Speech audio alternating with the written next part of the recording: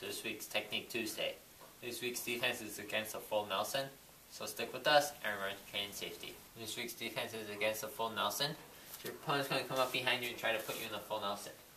So as soon as you feel those arms come through and try to wrap above your head, you're going to drop your arms down, catching your opponent's arms within your elbow and lowering your center of gravity at the same time. Then from here, you're going to grab one of your opponent's wrists with both hands. Step back in between your opponent's legs. From here, drag your opponent's arm across your body and use your hips to take your opponent down. Once on the ground, kneel on them and grab their fingers and execute a finger lock. From the other side, your opponent's going to try to put you in a full Nelson. Prevent, drop down, drop your center of gravity at the same time you're catching your hands in between your arm and the side of your body. Grab your opponent's wrist with both hands. Step back into your opponent. Drag your opponent's arm across your body and use your hips to take your opponent down. Once on the ground, kneel, lock the fingers, to lock your opponent out.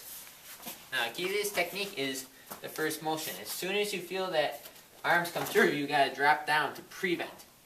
This here makes sure that you can grab your opponent's arm. If you can't get it, then they get you in the full Nelson, and this is a very bad position for you to be in.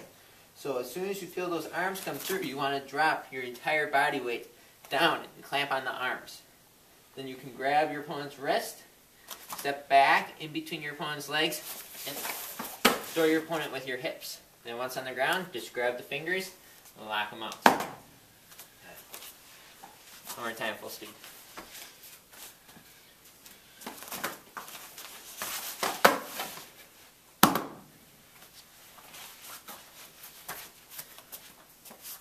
And that's your technique for Technique Tuesday.